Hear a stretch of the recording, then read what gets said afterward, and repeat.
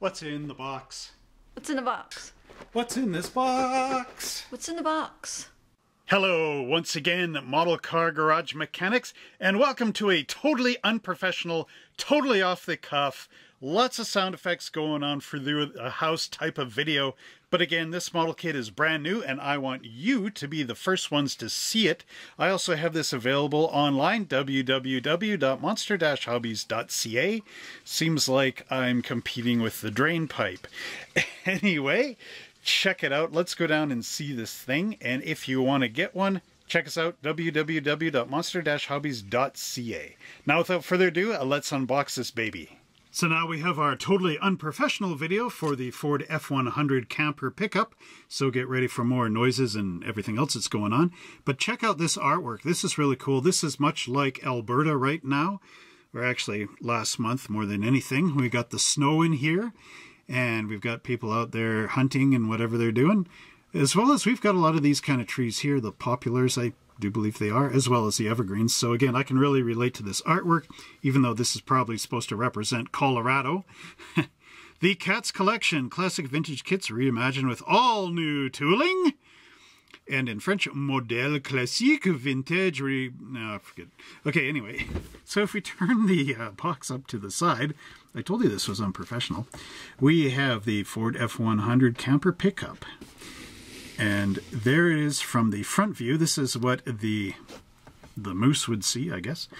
And here you can tell that it's got a custom front grille on there, as well as custom wheels. Now this is really cool because there are a lot of custom pieces in here, as we see over here. There is the drag racing service truck as well. And here it says, build it one of three ways. Stock custom push truck. Detailed features, 2 custom front ends plus stock. 2 sets of custom wheels, a supercharged Ford engine, custom camper, roof flasher, and push bumper. Now if I flip it over on this side and we just zoom in, here you can see all the parts that are in here. Now this kit also retails for $54 Canadian. I know you're going, but here's the thing. Everything is going up in price. And we're getting into the age of where kits are going to be $50 in Canada. I can't help it. I'm not doing something weird here. That's actually what it is. $39.99 US. And that's our exchange rate as well. 74 cents on the American dollar. That's why it's so expensive. Or seems expensive. But at any rate, at minimum wage in Canada, in Alberta, $15 an hour, should take you 4 hours of work, which is basically half of one day to get this kit. So it's not bad. And check this out. You get 136 parts in this kit, so that's a bonus. You get the cab, you also get the undercarriage, and we'll take a look at all these parts trees and the decals. And that camper thing is really cool. So without further ado, let's just turn this around this way. It's my father-in-law's nice knife. It's actually like a hunting kind of pocket knife you would have. Now I'm going to try not to cut the side of the box. Okay, carefully. If you want this model, I've got a bunch in stock currently at Monster Hobbies. Check us out at www.monster-hobbies.ca and get yours today. Oh yeah. I'm a poet and I don't even know it. So now we're going to get rid of the single-use plastic bag, which is totally illegal in Canada. I don't know. Maybe not. All right, let's see what's in here. So, put that lid off camera for right now.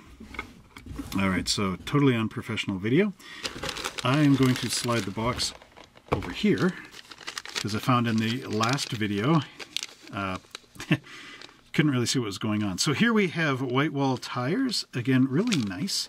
I will make a better video with a full history later, like I said before. So check that out. There's our windows and everything. So you do get camper windows in the back here, as well as the side camper windows, the front windshield, and the rear glass for the cab. And there's the flasher and the red taillights, which is nice that you don't have to paint those red. Okay, oh, this is the one with the one-piece body. I thought it was the other truck. Remember a while ago I had those instructions that a customer dropped off? Now we're going to test if this thing is actually very much like those instructions. so far I see that it is. Very smooth in here. Very, very smooth. So if you actually owned one of these trucks, was it really that smooth in there? Let me know in the comments down below. You get the script right above that, or in front of that door handle. Again, very nice. Off the back, look at it, says Ford. Ford, it's not a Chev. Ford, those letters are really tall back there. Again, really cool stuff. Turning it over, there are some mold marks probably, and you'll have to get rid of those. But overall, it looks really, really nice. Interesting, the panel has got a kick up right in here, so when the floor mounts to it, it looks like how it should actually look. Really cool.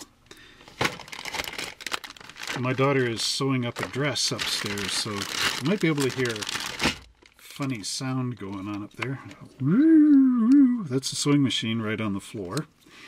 Like I said, totally unprofessional video. But I want this video out here so everybody can see how cool this truck may be. It's time for the ghoulies get together.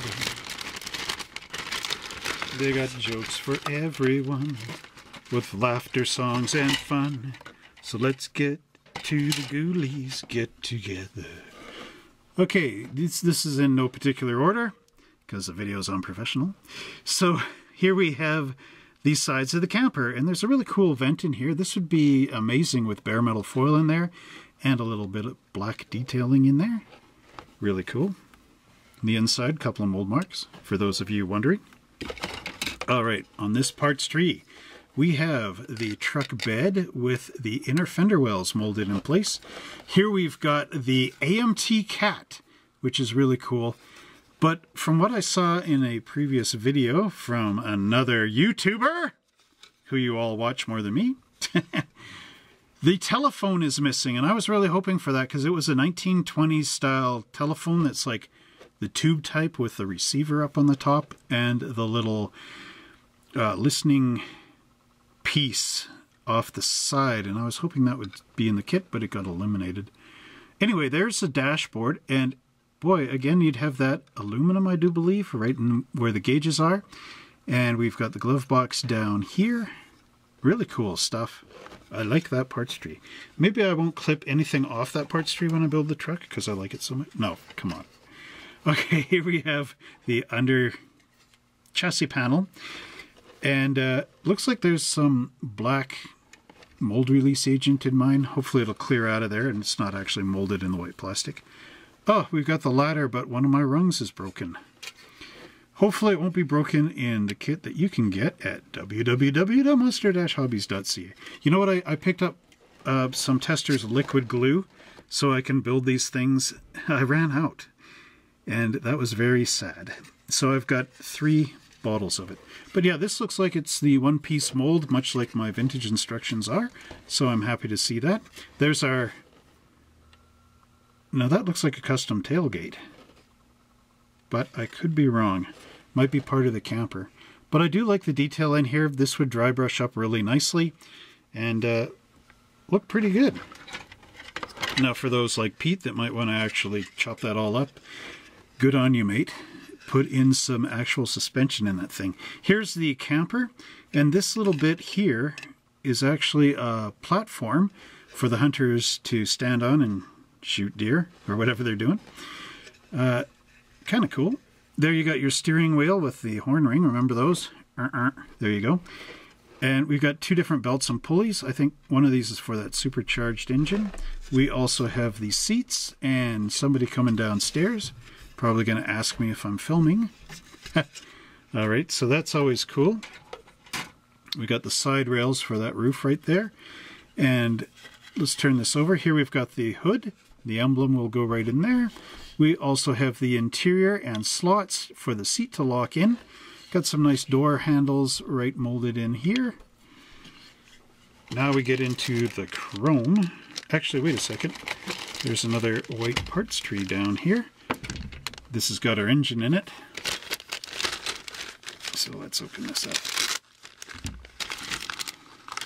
Engine looks very similar to the 1960 Ford. Actually, this whole parts tree dropped out like the 60 Ford. In fact, this is the same as the 60 Ford. So you've got your fuel tanks in here, as well as the engine block and the radiator, and the entire intake manifold, as well as the cylinder heads and the distributor and a bunch of the coils and whatever else is up there. And our fire extinguisher with a handle, a toolbox, dual batteries, one for inside and out, as well as a strap to hold in, what was it, the fire extinguisher into the pickup truck bed. Again, really cool stuff. Can build it twice, one for each different Ford. And there we got the wheels and the wheel backs, all sandwiched all together. Might have to enlarge these holes a little bit just to have them pushed down onto there. Okay, so now we got chrome, and this is really nice. Look at how clear that bag is. Ooh. Here we go. Okay, we have two custom grills. This is almost like 64 Ford Galaxy front end, and then here we've got something more, I don't know, what would that be, 61 Ford kind of car. And then there we've got the stock grill, chrome bumpers. This is the supercharger here, really big one. We also have the chrome wheels and whatever that is, really interesting. Side mirrors, the emblem, water running down the drain pipe. We have Ford hubcaps. Those look really good, as well as looks like a little air cleaner. Then here on this chrome parts tree, again, a duplicate of the AMT 1960 Ford. Got the tricarbs and the valve covers, and the water is distracting my brain here. We also have those cool hubcaps and the chrome custom wheels. Okay, so next up we have our instruction sheet, and then we'll follow up with the decals. So you must excuse the water running down the pipe. Again, this is a totally unprofessional, totally fast-paced unboxing video.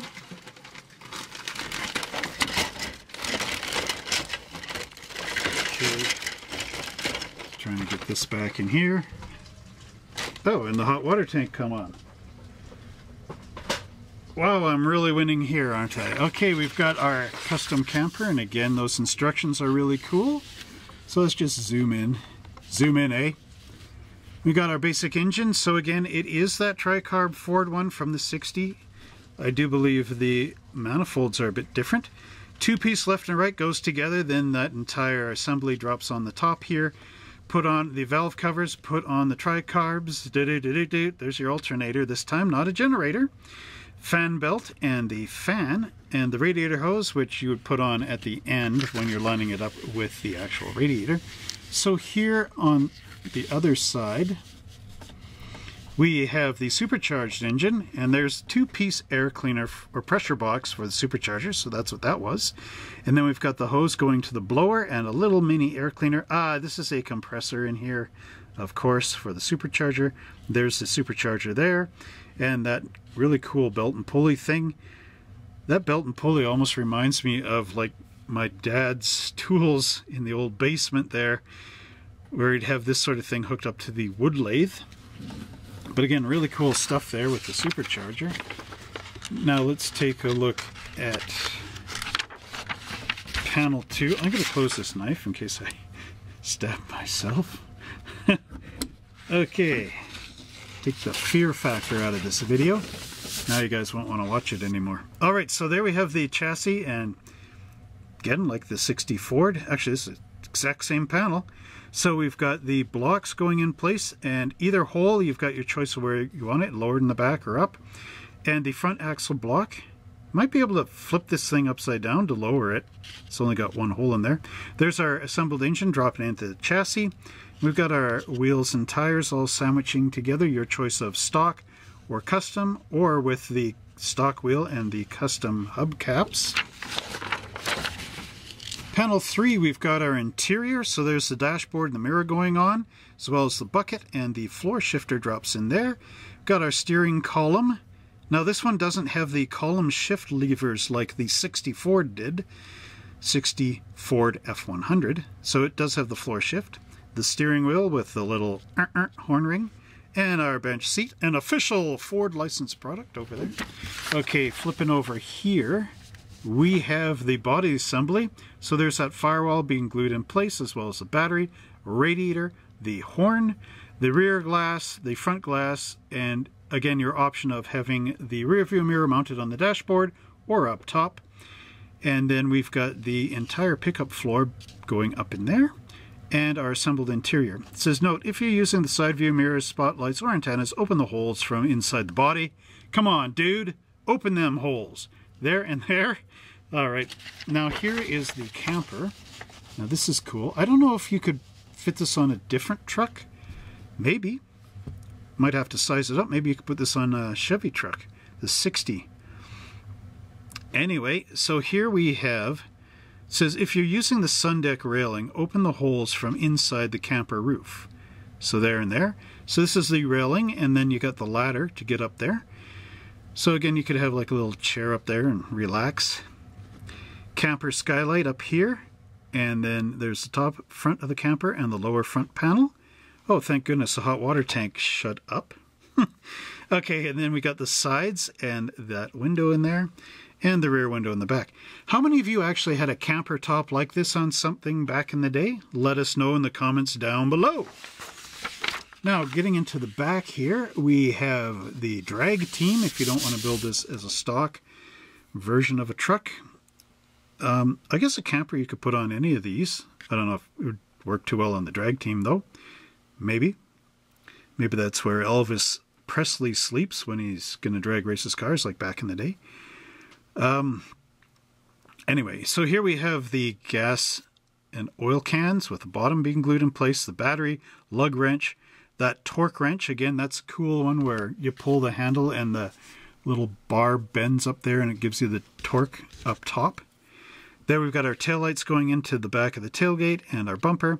Here you have the optional push bumper for drag racing, which we put. It says open the two holes from the back side of the front bumper in order to install the push board. So it actually mounts to the bumper, which is accurate. Accurate. They got the lower pan and the grill. I'm running out of oxygen. 2 headlight lenses. They're clear, go into place.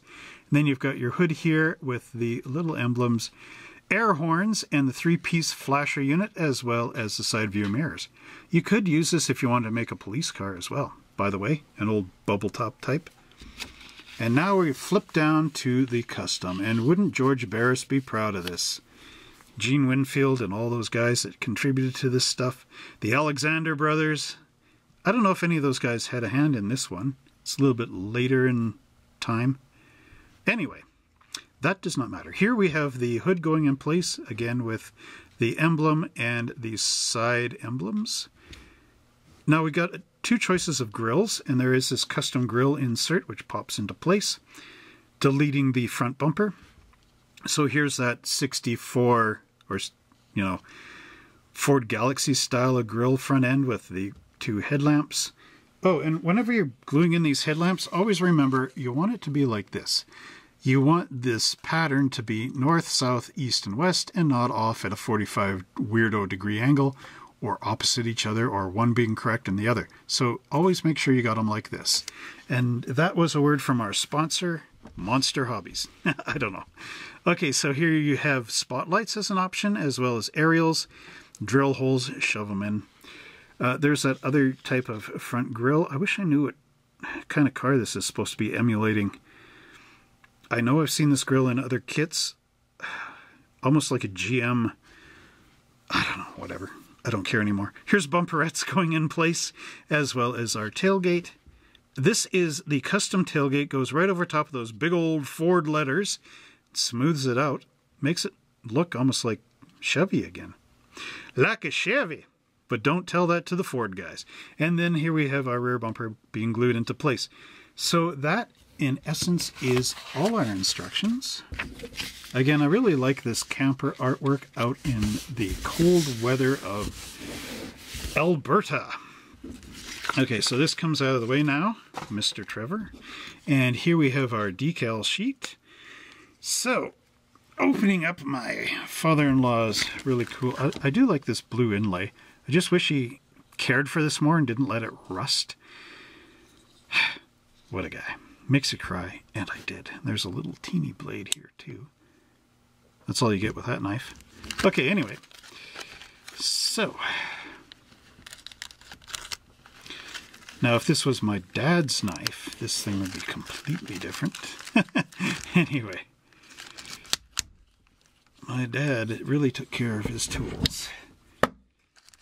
And I also inherited my grandpa's tools, which are house builder tools. Just saying stuff while I undo this. Okay, let's put that there and zoom in, eh? Take off, eh? All right, so check this out, my man. Here we have, unlike the 60 where it was yellow and black, this one is white and black. These look like NHRA, oh, they're Auto Club shields. Then we have the Ford Genuine Parts decals. This is cool, Car Care Products. Wins Car Care Products. So if you want to build a Wins type of pickup truck, you got that decal. Then we have the AMT Speed and Custom Drag Team. What is that car? It's called the Piranha. You could link this thing up with that trailer from the 60 Ford, paint this truck yellow, and get the Piranha and put the Piranha on the back. That would be really cool. Here we have the Dragmasters official push truck decal, if you don't want the speed shop. Trails End in Michigan, so that's another, sponsor, whatever you want on the side. Business, local business. Street Sleeper, so that's for putting in the custom engine in there. There's Ford lettering to go in those big letters. A Done Workin' decal, as well as, this looks like NHRA right there. Here's Gauges option. I don't know what that's about. National Record Holding Team. You got script there. You've got Ford's lettering as well. United. Oh, that's the U. Okay, I'm going to just, because this is unprofessional, what are these license plates? Michigan and Michigan. So you got two Michigan plates from 63. I'll just put that back there, which is really unique for AMT.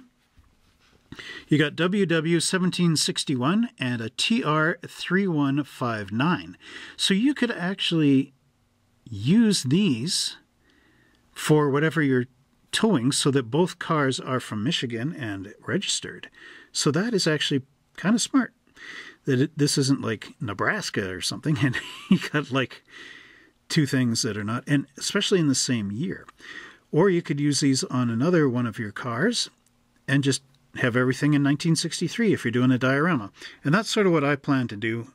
I want to make a museum, and I'm going to have it all like model cars, and I want them to all be from one spot in each of the dioramas. So kudos to AMT for doing that. Maybe I'll look into Michigan, was it? I can't read it. It's too tiny. Anyway, there's the decals, and now let's wrap this video up. Well, I hope you enjoyed this totally unprofessional, down and dirty type of unboxing video, and one day I will make a brand new video. Oh, there's the hot water tank going. Totally unprofessional.